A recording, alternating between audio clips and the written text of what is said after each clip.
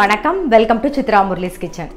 இன்னைக்கு அடுத்தடுத்த ரெசிபியில் இன்னைக்கு ஃபஸ்ட்டு நம்ம பார்த்தது வந்து ஜவ்வரிசி அடை, அதை பார்த்துட்டு இருப்பீங்கன்னு நினைக்கிறேன். இப்போ அடுத்து நம்ம பார்க்க போகிறது வந்து mint Lime juice, fresh mint Lime juice எப்படி பண்ணுறதுன்னு. இப்போ வெய்ய காலம் வந்துருச்சு இல்லையா, ஸோ அதனால் எப்படி பண்ணலாம், ஜூஸ் எப்படி பண்ணுறது அப்படின்னு தான் நம்ம பார்க்க போகிறோம். ஆல்மோஸ்ட் எல்லாருக்கும் தெரிஞ்ச ஜூஸாக கூட இருக்கலாம் இது.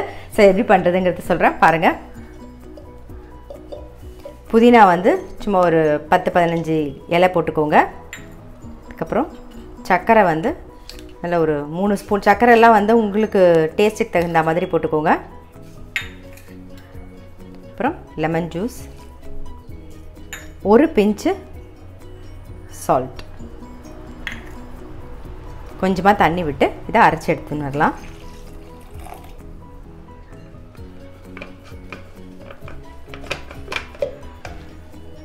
பாருங்கள், இந்த ஸ்டேஜில் வந்து ஐஸ் க்யூப்ஸ் வேணும்னா நீங்கள் ஐஸ் க்யூப்ஸ் போட்டுக்கலாம். அப்படி இல்லைன்னா தண்ணியை மிக்ஸ் பண்ணிவிட்டு நல்லா ஃப்ரிட்ஜில் வச்சு குடிச்சிடலாம்.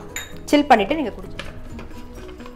பாருங்கள், நம்ம வந்து ஒரு லெமன் புழிஞ்சோம், லெமன் ஜூஸ் ஒரு லெமன் புழிஞ்சேன். நான் ஒரு கொஞ்சமாக தண்ணி விட்டு அரைச்சோமா, பேலன்ஸ் தண்ணியும் நான் இதிலே விட்டாச்சு. இப்போ நம்ம வந்து நல்லா மிக்ஸ் பண்ணிவிட்டு இதில் வந்து வடிகட்டிடலாம். வடிகட்டியும் குடிக்கலாம், நீங்கள் அப்படியேவும் குடிச்சிக்கலாம், அது உங்களோட விருப்பம்.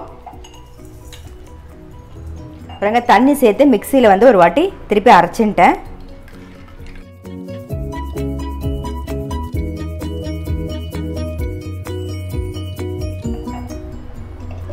பாருங்க, நல்லா க்ரீன் கலர், பார்க்கவே ரொம்ப அழகாக இருக்குது. பாருங்கள், குடித்தாலும் நல்லா ரீஃப்ரெஷிங்காக இருக்குங்க. இப்போ வெயில் காலம் வருதுனால புதினா வந்து நமக்கு வந்து உடம்புக்கு குளுமை, அதனால் வந்து புதினா ஜூஸ் அடிக்கடி பண்ணி குடிங்க. அப்புறம் நிறைய பேர் கேட்பீங்க, இதில் வந்து ஒயிட் சுகர் சேர்க்கலாமான்னு. ஒயிட் சுகர் சேர்த்தா தான் நல்லாயிருக்கும். அப்படி வேண்டாம், நீங்கள் விருப்பப்பட்டீங்கன்னா தேன் விட்டு குடிங்க. அப்படி ஏதாவது இந்த நாட்டு சக்கரை அதெல்லாம் சேர்க்கணும்னு ஆசைப்பட்டீங்கன்னா நீங்கள் வந்து ட்ரை பண்ணி பார்த்துட்டு நல்லா வந்ததுன்னா வேணால் எனக்கும் சொல்லுங்கள். ஆனால் நான் ட்ரை பண்ணி பார்க்கல.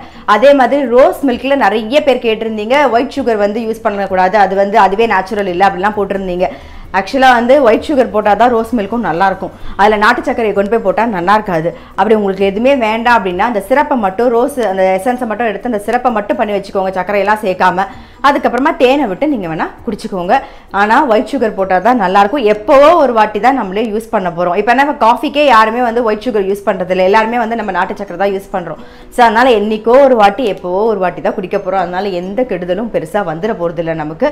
அதனால் தயவுசெய்து திருப்பி கேட்காதீங்க, ஒயிட் சுகர் போட்டால் தான் நல்லாயிருக்கும். அடுத்தடுத்த ரெசிபியில் நம்ம ஃபஸ்ட்டு வந்து ஜவ்வரிசி அடை பார்த்துட்டு இருப்பீங்கன்னு நினைக்கிறேன். இப்போ அடுத்த ரெசிபி வந்து ஃப்ரெஷ் மின்ட் லைம் ஜூஸ். கண்டிப்பாக உங்கள் வீட்டில் நீங்கள் ட்ரை பண்ணி பாருங்கள். நான் அடுத்த வீடியோவில் சந்திக்கிறேன்.